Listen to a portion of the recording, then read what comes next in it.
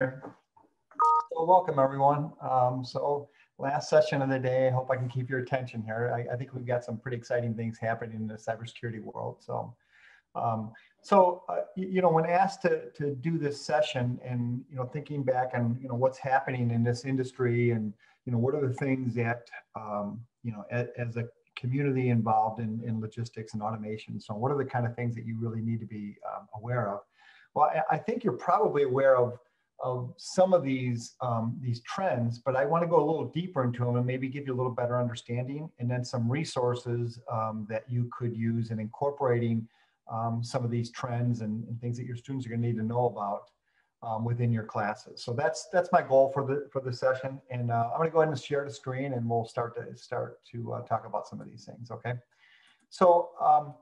When I'm asked recently to talk about, what's happening in the industry that's really going to be, a significant change, and it's going to have a massive impact, especially in your community, I really think what's happening with the CMMC program is really the thing that you need to be aware of and sort of on top of, and hopefully have a better understanding of it. So for you that don't know what CMMC stands for, it stands for the Cybersecurity Maturity Model Certification. So last year, what happened is that Congress, funded a program to harden our Department of Defense supply chain. And I'm sure most of you are pretty familiar with what's going on with this. And the idea is that in the future, contractors and subcontractors that are interested in applying for awards with any of the Department of Defense agencies or organizations are going to have to show that they have passed a cybersecurity audit and that they are moving along that path to maturity. So this is all about a maturity model. So the idea is this, over the years, we've been training technicians in cybersecurity, how to use the different tools and, how to assess different products and implement secure communications. And there's just a whole caveat of things. The NICE framework really spells out all those things, right? And in the past, what we did is we had a NIST framework that basically said, these are the things as an organization that you should do. You need to look at these things, see what's applicable to your organization, and then make sure you do them, right? The problem is, many organizations, just like people, will not necessarily do things unless, they're absolutely forced to do it, right? And someone is checking that they're doing it. In a lot of cases, they may not do it right? So a maturity model, what it's all about basically is bringing an organization like the Department of Defense supply chain, which by the way, encompasses every aspect of business, everything from uniforms to tools to jet airplanes, right? There's over 300,000 companies that this will impact, right? But the idea is that the federal government is now embracing this idea of a maturity model and making us as a group go through this process of maturing our cyber landscape, right? And our operational areas and institutions. And that's what the CMMC basically is all about. So about a year ago, two of the cybersecurity centers got together, and I'm sure you probably heard somewhat of us. So I'm from the CASIA Center for the Center of System Security and Information Assurance. We're outside Chicago. And we've worked with many of you and many different institutions across the country in cybersecurity over the years. And the Insight Center, which is on the West Coast out of Washington State at Whatcom Community College. And their PI, Corinne Sandy, approached me and said, what do you know of this CMMC things? What if, we got together and we put together some type of program and some content that we could distribute to schools and specifically community colleges that are preparing, our future technical workforce, and maybe some classes to bring faculty up to speed and talk about how this information could be disseminated and then integrated into curriculum. So basically, we took about 6 months, and we did some pretty deep investigation of how we could do this and what the model encompassed and so on. And we came up with a course. And now we're in the process of actually going through the CMMC accreditation board and actually getting recognized so that we'll be in their marketplace and we could use it within the marketplace itself. But what the CMMC program is all about is to take this huge organization, the Department of Defense supply chain, right? And strengthen it, make it more secure, more resilient against cyber attacks, right? So let me just give you a visual, first of all, of what CMMC is all about, just so you can sort of visually see what this is. So if I go here, this is, by the way, a toolkit that was built at Heartland Science and Technology Group at Champaign-Urbana in association with the University of Illinois. But this is actually literally a tool that organizations will be able to use in the future in preparing for a cyber audit associated with getting their CMMC certification, okay? So basically, what is CMMC? What it basically does is it builds upon the NIST framework, all right? The 171 framework, which identified 17 different domains. So these are just different areas that we need to be concerned about when we're talking about cybersecurity. So it starts off with things like access control, and then it goes into asset management, auditing and accountability, and awareness and training, and you get the idea. It just goes across all of these different areas, right? And what they did is they defined specific capabilities that an organization needs to have in order to strengthen their organization against different types of breaches and cyber attacks and so on, right? But the idea is you just can't throw this pretty sophisticated program out there for everyone and say, just do all of these things, right? What we basically need to do with this community is build maturity, right? Build the capabilities of doing all these things and doing them right, right? So what they did is they built a 5-tiered model. And that's what the CMMC basically is all about. And it's based on these 17 domains, right? And then again, each domain will have capabilities. And that's what we see in these item areas, right? So that you see what's highlighted in red versus pink and so on, all right? And then that there's 5 levels that organizations can certify through. So ultimately, everyone's going to have to certify at level 1, right? And level 1 consists of these specific capabilities, right? And then when we go to level 2, it's a transitionary level. Look how many we add on. So it's a much bigger lift, right? And then ultimately, we want to see all organizations get to level 3. So this is what level 3 would basically look like. And then there's level 4, and then level 5 would basically be covering all of the capabilities, okay? So that's what the maturity model is all about, is really onboarding organizations to begin to not only think about and have a checklist of things that they need to do as an organization to secure their systems and their information, but to prove it, right? So how does that impact us as organizations that are training the next generation of workers in this area? Well, what we're trying to do as a center is to create a course, which we've created, I'll share with you, and to give schools the tools and resources that they can build into their existing curriculum and their existing courses. We're not saying that this has to necessarily be its own standalone course or standalone program, although I'm sure there will be schools that look into that, right? But more often, what I think we're going to see is how can schools look at these things and build these into their existing programs? And can we create activities and assessments so that students learn that when, as an example, if they're installing a firewall, they don't need to stop, it doesn't stop there. Yes, they need to know how to configure the firewall, but they also need to know how to test it. And then more importantly, they need to know how to document that to prove to someone that it aligns to the organization's requirements or policies, right? And that it's been tested and that it works. So that might be scraping logs. It may be a series of tests and so on. And then ultimately collecting those artifacts and sharing them with the team that's preparing for an audit, okay? So that's what this initiative is all about. And it really is the future of cybersecurity, because I will guarantee you that the Department of Defense is not the only place that's going to do this. We're going to start to see more and more vertical markets do this. And we're going to start to see other federal agencies do this. This is really the future of cybersecurity. We're not only going to have those practices and procedures spelled out, but now we're going to want to have very specific audit items that we're going to look for in order to do business, and literally to do business. So you will not be able to get a contract with an organization without showing that you have these capabilities, okay? So in a nutshell, that is what the CMMC program is all about. So I just wanted to give you sort of a visual, make sure you got the idea. I'm sure many of you have heard about CMMC. And maybe hopefully this takes out some of the I've heard a lot of things like it's an impossible thing, organizations aren't going to do it and so on. Well, I don't think they're going to have a choice ultimately, but it's not an impossible thing because it was built as a maturity model. So organizations will gradually build to that level. And let's show you what a capability is. So if I click on this first one, this is the actual capability. So up here, this is the first capability in the first domain, right? So establish system access requirements.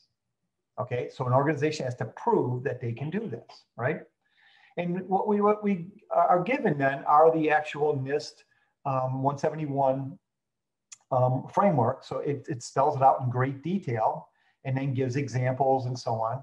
And then what we're going to have are tools like this where now an organization is going to be able to go in and actually be given information on how to collect the artifacts that are necessary to go through an audit like this.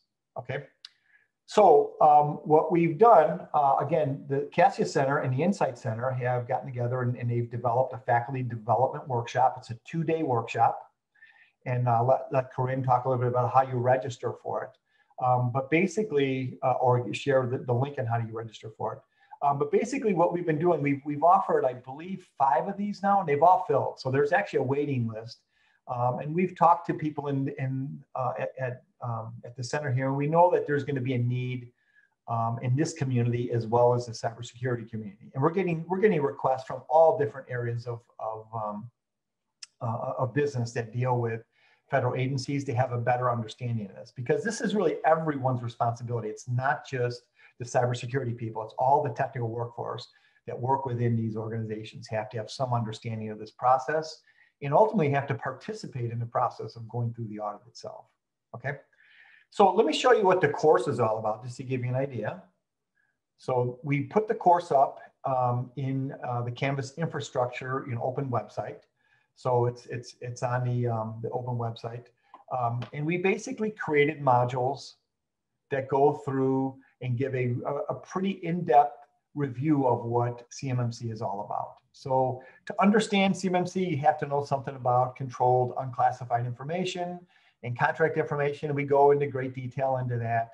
We talk about the use of a dashboard. And then chapter 1 basically goes in and defines what the framework is all about. So it talks about the difference between CUI and FOUL. It talks about this advanced persistent threat, which is the reason we have this. The whole idea of safeguarding federal contract information. And then we go into the actual model itself, okay? Now we've done some really unusual things with this course. So one of the things that we've done is we've built in interactive activities. And we sort of borrowed these from Mike Cassani at Brookdale Community College. He had a NSF grant to create these interactions that we refer to as e-mates, right? And we've actually built some of these for this course. So I'll show you a little bit of that, and then we'll go into a little more detail about what other things we've done with these e-mates, okay? But this is the first chapter and sort of what it goes through. And if you want to see, one of the e-mates, this is an example of an e-mate. All right, so in here, this is all written in HTML5. And basically, you can use this to do your lecture. So if I'm going to go in and talk about the structure, I can talk about the 5 domains and so on. Or I can give this to a student. And many of these will have assessments that go at the end of them that we can actually measure their competency in the different areas that we're presenting. All right, and then it goes into the domains. But you get the idea. It's almost like a little ebook, but it's an application that interfaces with the students and they control, or you can use it in your presentations. And what we've done is we've embedded these e-mates throughout the course. So not only in demonstrating what CMC is all about and deconstructing the model and how it works, but also when we get into each of the domains and the requirements in each domain, there's also e-mates that go into those things as well. Okay. And then we have like a short introduction to each one of the domains, and you get the idea. So, so that's what an e-mate's all about. And we've embedded them in there. And then we also have assessments throughout the course. And then the sort of neat thing that we've done as well is that we've given you these interactive PowerPoints. So let me show you one of these, just you can just see this a little bit.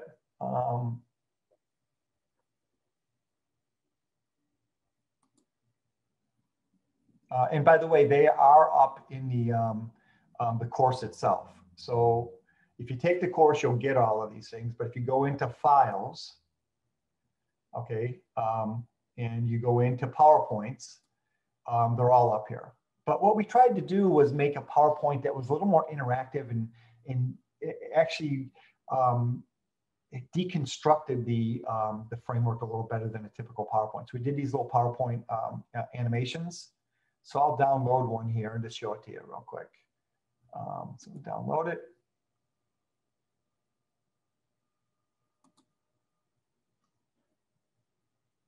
And this is what it looks like. Oh, you know, I'm gonna have to stop sharing and share my other screen for a second. All right. All right, can you see that? Is that working okay? Yep, it's showing perfectly. Thanks, John. All right, so, you know, here we're basically going to the first domain, right? In the first domain, we are showing the first capability. And then basically the capabilities are supported by practices. And the practices are each of the 5 different levels of the model. So in this case, we have the first practice at level 1, then we have 2 other practices at level 2, there's none in level 3 in this particular one. So if you click on it, we'll go in and look at the first practice. So here's the first practice: limit system access to authorized users, processes acting on behalf of authorized users or devices, including other systems. So we give some examples here, and then we show what's necessary if you're going to go through an audit. So here's what the audit would look for. These are the objectives of the audit. All right, here is acceptable evidence. We want to incorporate some of these things in our classes to teach students how to actually collect some of this stuff, right? And then finally, who might be interviewed as part of the audit. So these would be the individuals that might be you know, interviewed as part of the audit, and what types of questions might they be asked, and so on. So that's sort of how we broke this down. So it's very practical, and this could be used in basically any environment. And then also what tests might be performed to prove that the systems meet the compliance, right? And we basically do that for every practice. So we break this entire thing down and give you all of those things that would be necessary in this case to go through an audit. And the nice part of this is you could go in and extract these things and determine which of them might be useful in one of your courses. Okay, so that's what the course basically is all about. Again, it's in Canvas. So the idea is once you go through the course, if you'd like, you can actually get a copy of it. So you can download it and use it in your own Canvas or import it into whichever you know, system you're basically using. Okay, so that is the CMMC course. In Corinne, do you have audio? Do you want to jump in and talk about enrollment for it?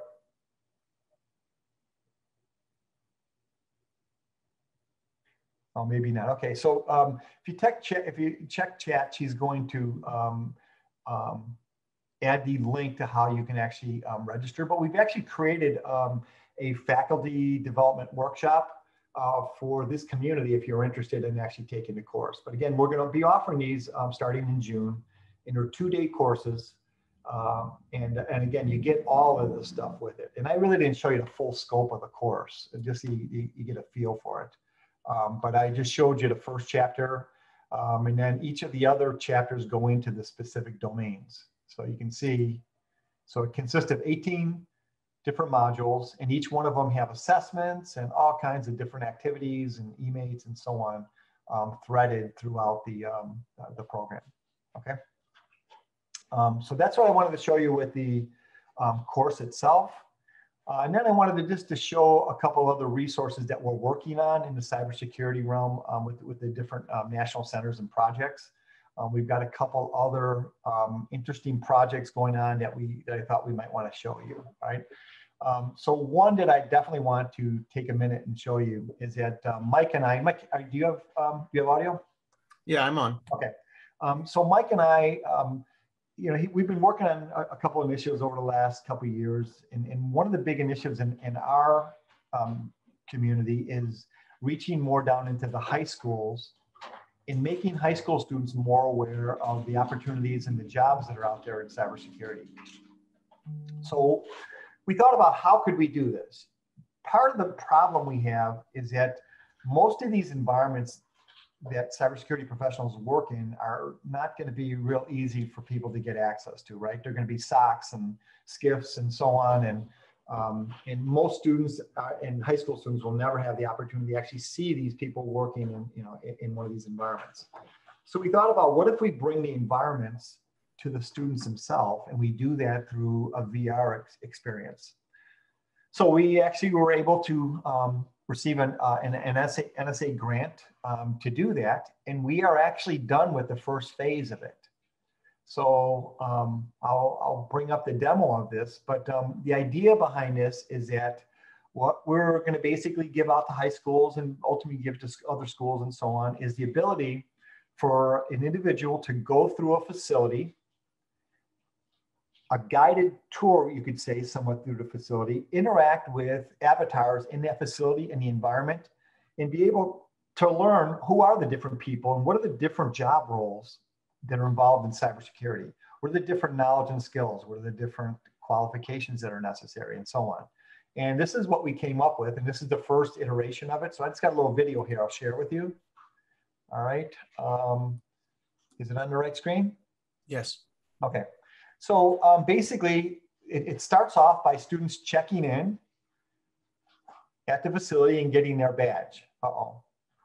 There we go. So they'd come in, and at the front desk, they would have to fill out forms and so on, and they would get their badge, right? And the idea is there are going to be avatars throughout this, and we have what we call Easter eggs that are planted throughout the facility that they learn about the nature of work, the types of qualifications, certifications, individuals that work there, their titles, things like that. So here we go, we get our badge, and now the person's off and they can go into one of 7 facilities, okay? Why 7 facilities? Well, we base this again on the NICE framework. And remember, the NICE framework broke it down into 7 types of general work, right? And we have a facility area where we've sort of congregated avatars that do that type of work in somewhat of a facility that they would do it in, right? So when they go into one, they're going to see tablets on the wall, and they can click out and get information about it. And it will really give them, sort of the things that you get with the NICE framework, okay? But the beauty here is, look at this. They can go in and they can access systems. So there's music with it. I don't know if you're hearing the music.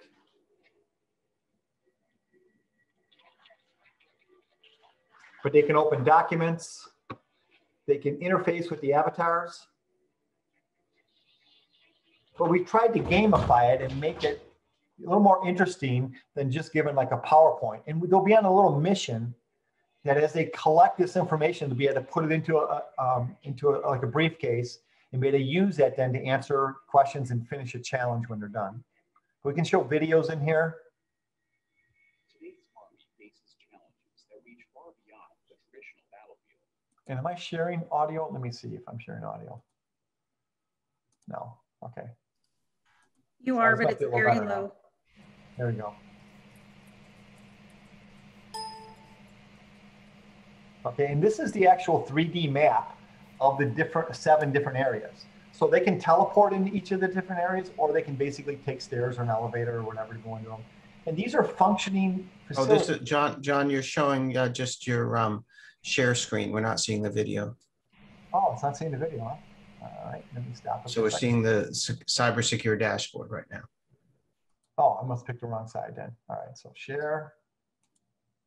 I'll share the link to the video in the chat too, so they have it. All right, how about now? Yep. Good. All right, there we go. So, so here they're opening up a document. They could be watching a presentation. They can actually click on the different avatars and have discussions with them and find out information about the different individuals that work in that facility. And again, it's a challenge, so there'll be a combination of technical know-how, persistence, and customer service skills are needed to be a computer support specialist. They provide essential help and advice to users of computer software and related equipment in virtually every type of organization in the country. There are two types of specialists. So see, you can even bring up an individual here. So see, they have an avatar now activated, and they can go in and find out about that avatar. They can look at their credentials, their education, training, or inspiration, so on. So there's all kinds of things to interface with, but it's a little more interesting for a high school student because now they can go in and explore this on their own. And really, we're trying to gamify this. So that's the idea behind the 3D environment. Now, just to let you know, we've also put in to do this in 2D. So any student would be able to do this with just a simple Chromebook. So that's the next step with this. And then ultimately, Mike and I have this vision that we would use this same environment to do exercises. So a student goes through a series of labs, and now we want to test their capabilities, their knowledge and skills in a specific environment, right, in a challenge. So we put them into one of these rooms, an attack is going on, one that's going to require that they use the skills that they just learned, and they'll have to react to different things that are going on. But that's sort of the next phase that we see using this environment for. But the beauty of this, and this is sort of Mike's idea, is that we can basically just change the skin of this. If we want to show healthcare, we change the skin and it's a hospital now, right? If we want to show a manufacturing environment, we could change the skill, it's a manufacturing environment, so on, right? But the idea is that we would have similar avatars, and Easter eggs can be very similar, and we're just switching out the environment that they're in. Okay. So those are two that I wanted to share with you. And then I thought I'd let Mike talk a little bit about this project with eMates and what we've been doing in the area of cybersecurity with eMates. So I'm going to go ahead and click on this for a second so you can see this. So again, it's at our website. Are you seeing this now that I've moved it in that screen? Yep, see it. All right. So Mike's got a project from the National Science Foundation that has funded the development of these eMates. I'll let him talk a little bit about the background and what these are all about, and maybe we can demo a couple of these for you. Okay, thanks, John. This is sort of an interesting intersection because we were the project that developed the original introduction to the automated warehouse ebook. So and built all those interactives that went in that. So we worked on that project, and so that they just presented on that for the supply chain center. And so what we learned from that project was that the real value in those interactive ebooks came from the interactive. So we proposed another project to focus just on building the interactives and focused on a number of STEM areas. And the idea here was that if we could just build interactives to address the concepts that students are struggling with.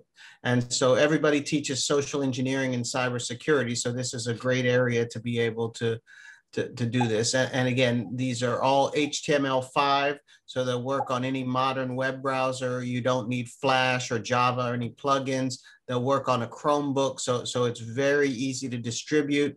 They'll even work offline.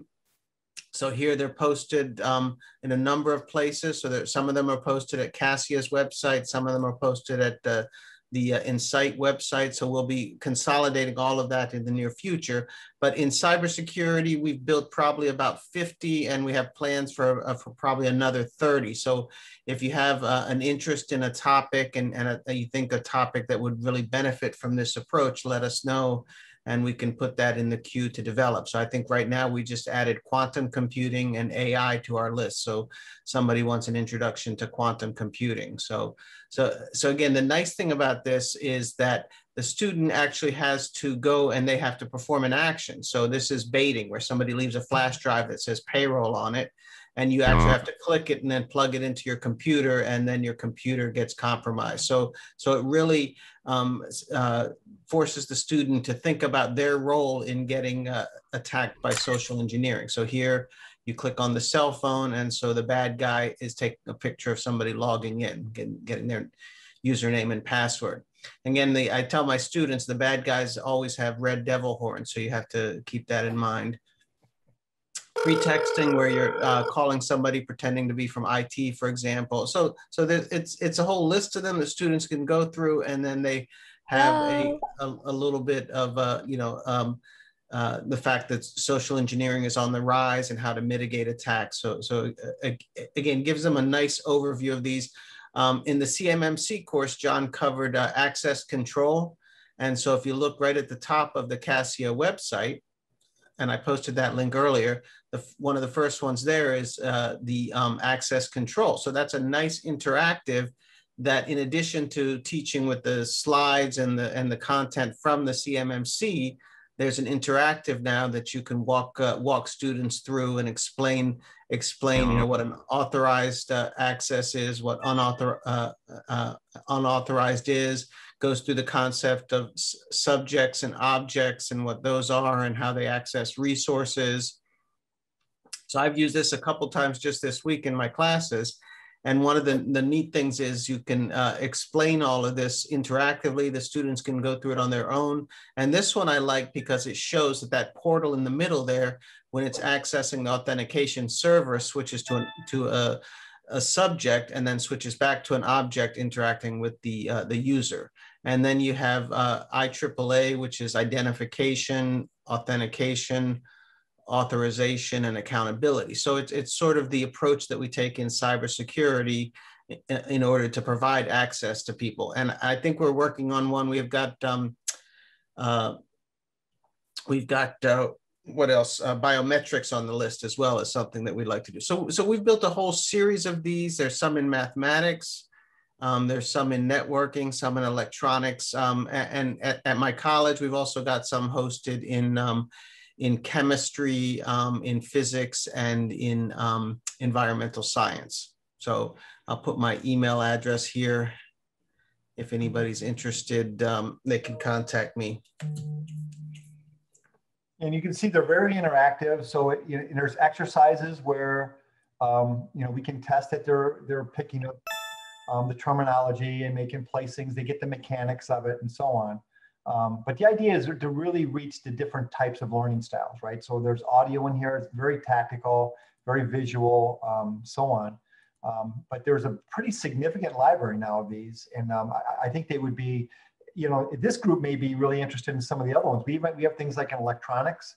So if you take a look, we've done things on, if you're teaching logic gates, I know we have simulators out there and so on nowadays, but this is a really easy thing that runs in HTML5, teaches basic binary, and then introduces the idea of Boolean algebra.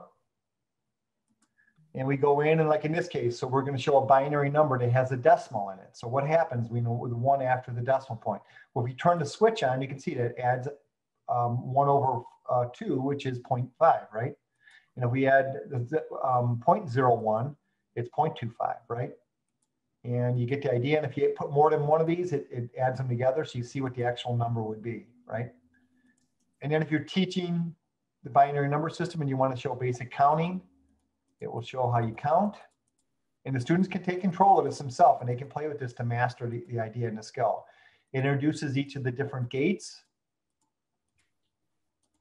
And then it goes through, and this is my favorite, is that we actually have controllable gates that go along with the truth table. So here's a NOT gate. If you put a 0 in, you get a 1 out, right? The light's on.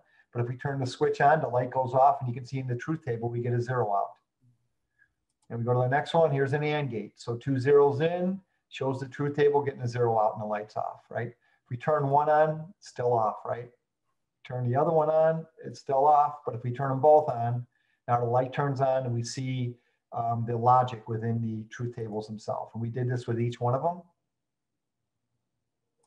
I used this week to teach exclusive OR to my students. So, again, these are free tools. And they cover, it's not just cybersecurity. There's things in, like we said, mathematics, electronics, other areas. And I know you are bringing the multidisciplinary skills together that these might be useful tools. Okay, so that's the second part of what I really wanted to show you. And again, Mike put the link in the chat. So if you're interested in using these things, and you can use them online as it is, or if you contact us, we can talk to you about how you download them. Okay.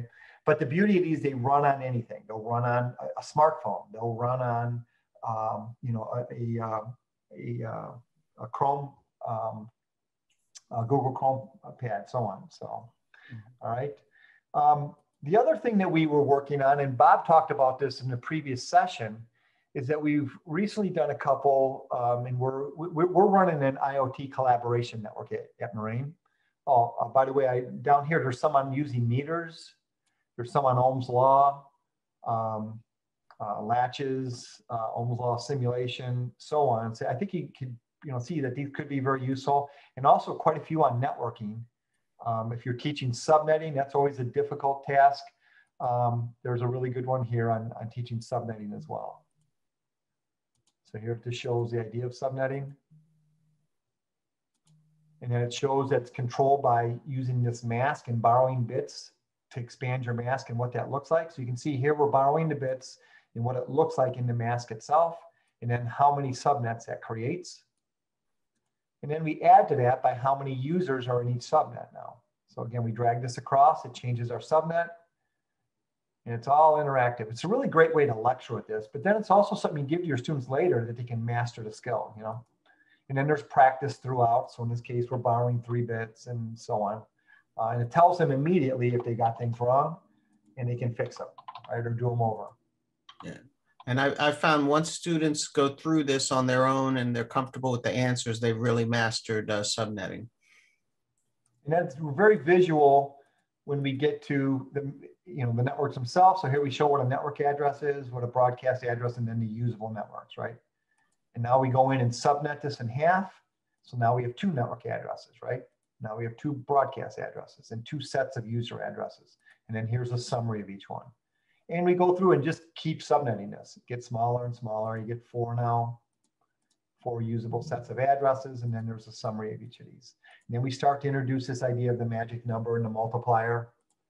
But we go all the way through and subnet as far as we can. And we did this with B's and A's as well. And then there's also one on VLSM. So if you're teaching variable length subnetting math, there's a similar one on that. And then the beauty of this is at the end, then we test them. So now we have this network subnetted in 2 parts, and they have to now give us what the network addresses would be and the broadcast addresses. And the next one, we're going to ask the usable addresses and so on. So it's a little, you know, different way to teach this, more interactive, and I think it's actually been very effective. All right, now I'll go to the other one, and I was just waiting for it to load there, so sorry about that. But we worked with Bob, and the last section they talked about, you know, we did a couple exercises in Tinkercad. So if you haven't used Tinkercad, it's really a great tool. And what we're doing is teaching how to use Arduino boards and basic electricity and electronics, breadboarding, and so on. So this is just a project here where they're creating a intersection of 2 north and south, east-west intersection. Here's the green lights, yellow and red. We're using an Arduino board to basically program these. And the beauty is here is they can learn how to code these as well. So you can use the Blockly method, or you can actually go in and see the actual code itself, or both. Okay. And then we can actually run it. So if we basically say simulate, here it'll start to run. And you'll see the green light's on one direction, the red light's on the other. We get a yellow light, then they switch, and so on. But we can teach really basic, you know, processes and so on. And we've created an entire little factory with these in one of the little books that we did, where it incorporates just Arduino boards, basic electricity and electronics, and a whole bunch of different processes that would occur in a brewing factory.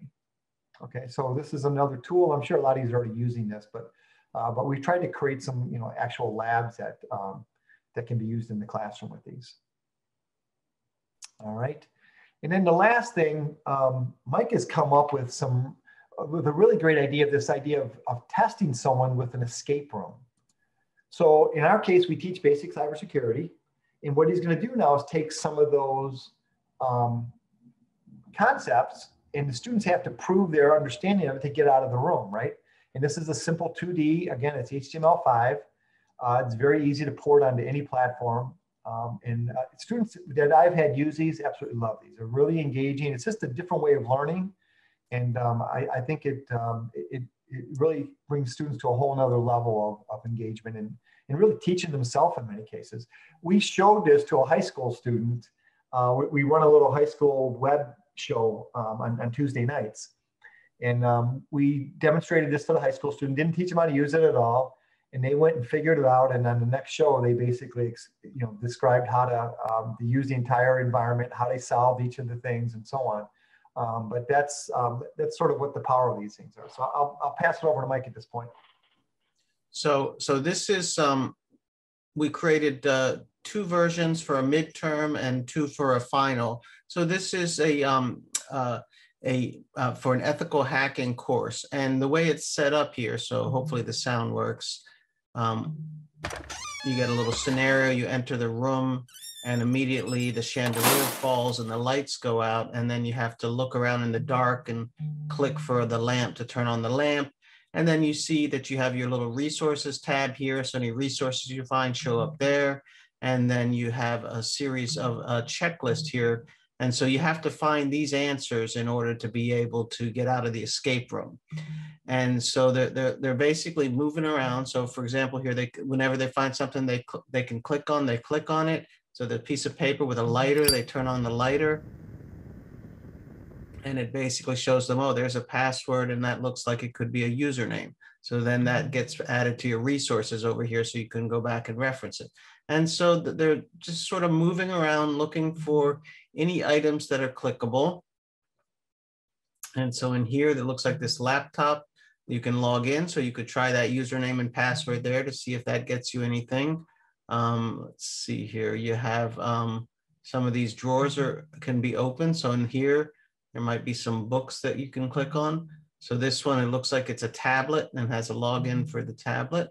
Let's see if any of these, we have the answers too. So if you want the answers, we can share the solutions with you. We're working on an instructor guide for these to sort of help the instructors walk them through it.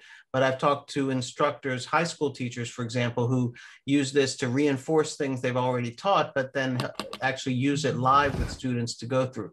Now, this is one of my favorite because this is an old school iPod. So if you're old enough, you remember these old school iPods. So if you click on this, you click the play button, it's going to play Morse code.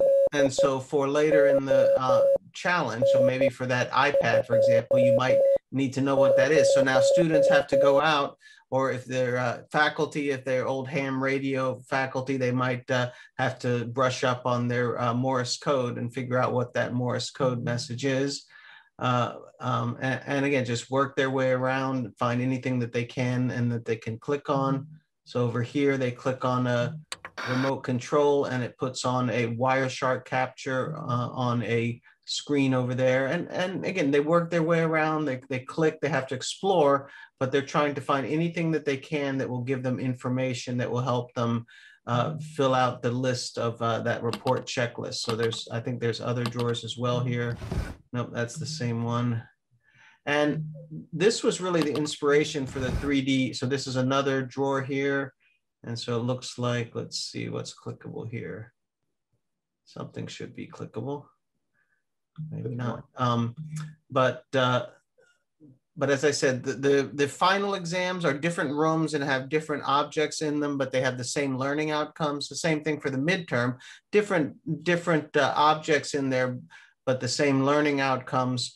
But it really forces a student to sort of engage with themselves, rather engage in this environment rather than just taking a standard midterm exam that they normally would do. So that's just one example of what we've built.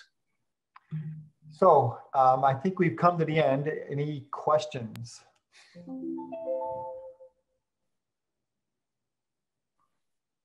Let me look inside questions. And those escape rooms were sort of the inspiration for what we did with the virtual reality environment. Thank you to you both. Thanks for such an interesting, not just an interesting presentation, but so many resources, so much that folks will be able to use. And I have a couple of questions that came in via private chat. One was, in terms of the supply chain faculty, the teachers, what are the most important trends in cybersecurity that you feel they need to prepare their students for? I mean, I'll take on, and Mike, if you want to answer anything added to this, but I would say that cybersecurity has really come to a point that it's everyone's responsibility. So it doesn't matter if you're an electrical tech, electronics technician, industrial controls person, if you're the person ordering equipment or installing equipment, things like that, it's everyone's responsibility now, and everyone has a part in keeping an environment safe, or in some cases, allowing for someone to take advantage of that space or penetrate that space with unauthorized access, unknowingly in many cases. But that's why it's absolutely critical. I think that every person in the organization needs to be aware of what's happening. And then the other thing is just how IoT and the proliferation of smart devices, cloud-based intelligence, all these things are changing the way we do things every day. And you may not think that your information's out there, or your organization's information's out there, but you'd be surprised on just how much information is publicly available to an individual that wants to do harm, or a nation state, or whoever the threat actor might be. Mm-hmm. Yeah, and I would add to that, in that environment, you are running devices and appliances that may not be easily updatable. All right, so if there's an upgrade or an update available to a firmware or to an operating system to some of your equipment and instrumentation, you want to get that update, because most times those updates have security fixes and patches. So you want to make sure you're running the latest and greatest. So just don't assume that your devices are secure out of the box. You want to be very proactive about making sure that they're secure. And then also, a lot of organizations now, they take some of their devices and they air gap them, meaning that they separate them from the production network and assume that then because they're air gapped, they're protected, and then I don't have to worry about the security of those devices because nobody can get to them. Well, attackers have figured out how to jump that air gap and get to those devices. So you even have to consider the security of those devices that you think might be isolated. So there's just a whole lot of things that are going to be pertinent now and going forward for these educators. So one last time before we close off, I want to just go back to how the faculty, how our attendees can enroll in those workshops. Why don't you give us one more plug for those? Because I think that's a really exciting opportunity. Yeah, I'll put it in chat. But this is the actual link. So we're in the process of scheduling some new courses in June. And, we'd be willing to talk to the community and, the National Center and so on, if you'd like a specific course for your group. I mean, we have funding for this, so it's not a matter of funding, it's just a matter of logistics. Mm-hmm. I think that course would probably be very beneficial to people in this community. Mm-hmm. And here's just the Insight Center as well. So just so you can, if you want to join and become a member, so that's the new National Center for Cybersecurity now from NSF. And so they have the links to any new training that they're going to have, any upcoming training. So you want to sort of follow this website and make sure you stay aware of what they're doing and what they're providing. If your school is looking at becoming a center of academic excellence, an NSA designated center of academic excellence, the Insight Center would be your first point of contact as well, because they provide mentoring for that process.